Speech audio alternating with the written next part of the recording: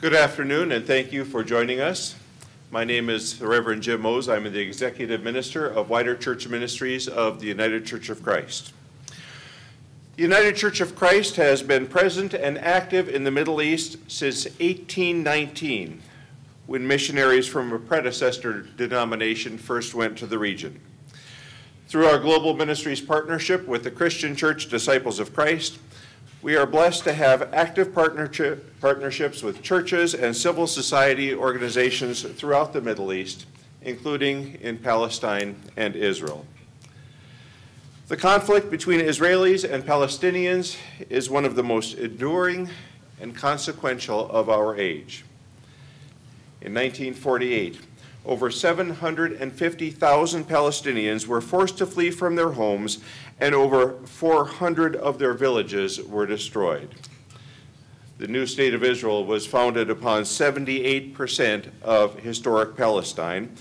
Palestinians were left with the remaining 22% in the West Bank and Gaza Strip. In 1967, the Israeli military occupied the West Bank and Gaza, and this occupation continues to the very day now, in defiance of international law and multiple United Nations resolutions. Given the injustices and ongoing human rights violations related to the occupation, the 2015 General Synod of the United Church of Christ has adopted a resolution calling the Church to engage in specific and nonviolent actions to help end the ongoing Israeli-Palestinian conflict and establish peace and justice. The Synod resolution calls for all of the United Church of Christ entities to divest holdings from a list of companies that are known to profit from the occupation of Palestinian territories by the State of Israel. The resolution also calls for a boycott of goods that are identified as produced in illegal settlements located on occupied Palestinian territories. Boycott and divestment are non-violent strategies of resistance which have been called for by the Palestinian Christian community and Palestinian civil society. Among the other provisions of the resolution is a call for the officers of the United Church of Christ to persist in requesting Congress to ensure that Israel complies with the U.S. Foreign Assistance Act and the U.S. Arms Export Control Act. These acts prohibit assistance to any country that consistently violates human rights, and it limits the use of U.S. weapons to internal security and legitimate self-defense. The United Church of Christ condemns all forms of violence and anti-Semitism, and it affirms Israel's right to exist within secure and internationally recognized borders. We similarly assert the right of Palestinians to have a sovereign and independent state that is viable and also within secure and recognized borders. The United Church of Christ is deeply committed to interfaith relations with both Jewish and Muslim brothers and sisters, as well as those of other faith traditions. Following a long history of engagement, we call for continuation of interfaith dialogue. And I will also note that the resolution that the United Church of Christ General Synod has just adopted was endorsed by Archbishop Emeritus Desmond Tutu of South Africa. I would like to introduce you now to my colleague, my colleague Peter Macari, the Middle East Executive, Middle East and Europe Executive of Global Ministries. Thank you, Jim. My name is Peter Macari. I serve as executive for the Middle East and Europe in Wider Church Ministries. With me at this table is the Reverend Dr. Bernard Wilson, the chair of the United Church of Christ Board from Connecticut, and Mrs. Angelica Harder from Massachusetts, the convener and chair of the United Church of Christ Palestine Israel Network. I'd just like to share what this resolution is and what it is not. With this resolution, the United Church of Christ will sustain and strengthen its voice opposing the perpetuation of Israeli occupation of Palestinian lands. With this resolution, the United Church of Christ affirms the authentic voice of partners, in particular lifting up the Palestine-Kairos document. The United Church of Christ, as a just peace church, advocates with the U.S. government to ensure Israeli compliance with the United States' own laws, particularly those laws that Jim mentioned a moment ago. This resolution is divestment from specific corporations that are profiting from occupation. It is not a resolution of divestment from Israel. This resolution is an effort to use nonviolent strategies available to us, called for by partners to address the occupation.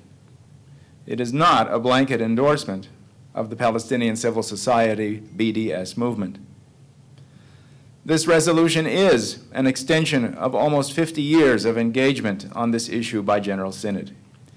In the context of Synod actions, especially with respect to a larger corpus of engagement on the Middle East, beyond Israel-Palestine, and many, many resolutions on the United Church of Christ's engagement in global issues of peace and justice. This resolution focuses on Israeli policies and occupation and seeks to engage our Jewish colleagues in a substantive conversation and dialogue around these issues, and encourages our congregations and members to continue in those dialogues. Thank you.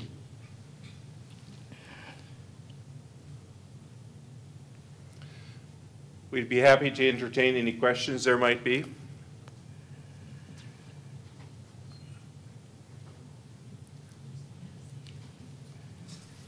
Yes. Jim and Peter, you've heard a little bit about what this resolution calls for. Can you guys just explain a little bit about what it means to each of you in your work, somewhat personally? Peter, go first. Thank you, Anthony. As you know, the United Church of Christ, through Global Ministries, has engaged with partners in the region for many, many years. We have relationships that are 200 years old. And beyond that, of course, our Christian history goes back 2,000 years. The UCC has a particular emphasis on peace and justice issues, and all of the areas of engagement that this resolution calls for are consistent with what the United Church of Christ has been doing. So this will bolster and support the work that we are doing. In 2005, 10 years ago, at General Synod, the UCC adopted a resolution on economic leverage, and that offered the church in its many settings to engage this issue and identified certain areas where the UCC could engage, including supporting partners and organizations that are engaged in nonviolent resolution of this conflict. Second, in 2009, the Palestinian Christian community launched and shared with the world the Kairos document. In early 2010, the United Church of Christ leadership with the Christian Church Disciples of Christ leadership commended that document for study. This resolution reiterates that commendation and encourages our congregations to learn what that document says and what the authentic voice of Palestinian Christians is saying.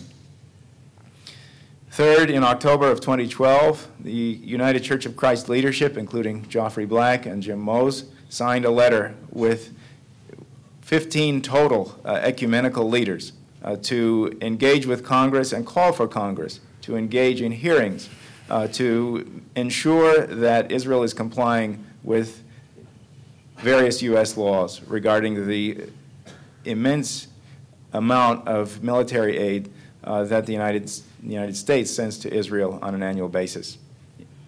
Aid that appears to be unconditional, whereas aid to other countries routinely goes through processes of review. So this encourages our members and our churches to continue to engage that issue and for us to continue to engage with Congress. And of course, the interfaith aspect is important. We have been involved in interfaith relations with the Jewish community and have affirmed that relationship in 1987 at a General Synod. And we are also engaged with the Muslim community in dialogue. In 1989, we affirmed our relationship with the Muslim community. So these resolutions and our own theological understanding of community ensure that we will continue to be engaged with colleagues of other faiths, and particularly the Muslim and Jewish communities. So this resolution is consistent, but it adds more to it. So this will support the work that we're doing, will be an educational piece for our congregations, and also a way to urge our congregations to act. Yes.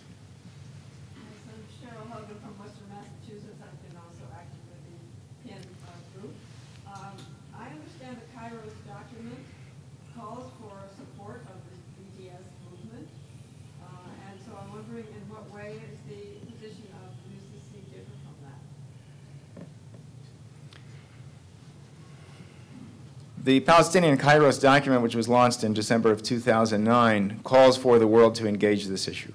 And among those various calls is to consider ways to engage in economic leverage, including boycott, divestment, and sanctions. This resolution does endorse boycott, divestment, and sanctions. The difference between, and what I was saying earlier, the difference is that the civil society movement of the Palestinian community in 2005, the demands of the BDS movement that were established in that year, make three demands. The first, an end to the occupation.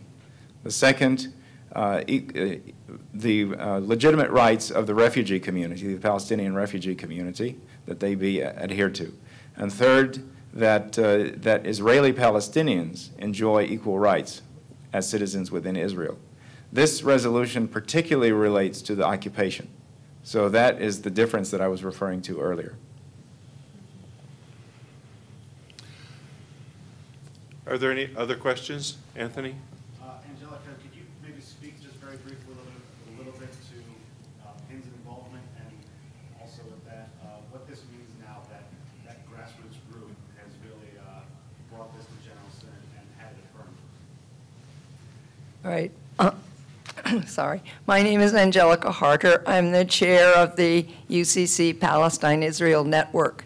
And my motivation for getting involved in this passionate justice work was a trip to Israel and Palestine in 2006, where I met both Israeli and Palestinian peacemakers and our global ministry partner who was working there and who told us much of the history of the conflict and the story of today. When I came home, I looked at the UCC resolutions that we had passed in the past and started talking with other people and educating within my own church, and realized with colleagues that we had we had passed all these wonderful resolutions and we affirmed many things, and Global Ministries was doing very good work, but there was no grassroots movement within the church that was trying to implement those resolutions or carry them forward. So gradually we began gathering a group of people together, which met formally first in January of 2012 and called ourselves the Palestine Israel Network. And we thought deeply about how we could carry this work forward and spread the involvement to local churches and to conferences. So we gradually worked on this resolution and started first by bringing it forth to local churches and bringing it forth to conferences in their annual meetings. And in the last year and a half, 9 different conferences considered it and passed it. And in that process, I want to affirm and express great gratitude for the UCC's processes of covenantal work together. This resolution started out as a model from our network, but Gradually, it was adopted and taken on by conferences, and they improved it, and they added to it. They added other clauses, and especially the long clause on interfaith work was developed in a conference. I think that in many ways that improved the resolution. We made it very comprehensive on purpose, and also we've been in conversation with the United Church funds and the pension boards as to how it will be implemented, and we'll be continuing to do that. And prior to its adoption at this General Synod, the resolution in various forms had been adopted by, I believe, 11 of our United Church of Christ conferences. Chair of the United Church of Christ Board, I would say one should never underestimate the power of words. And although we've had several resolutions to this point, this resolution puts our faith into action and allows us to move in positive ways to support our partners around the world. And I am godly proud of the decision by our General Synod to act on this resolution today.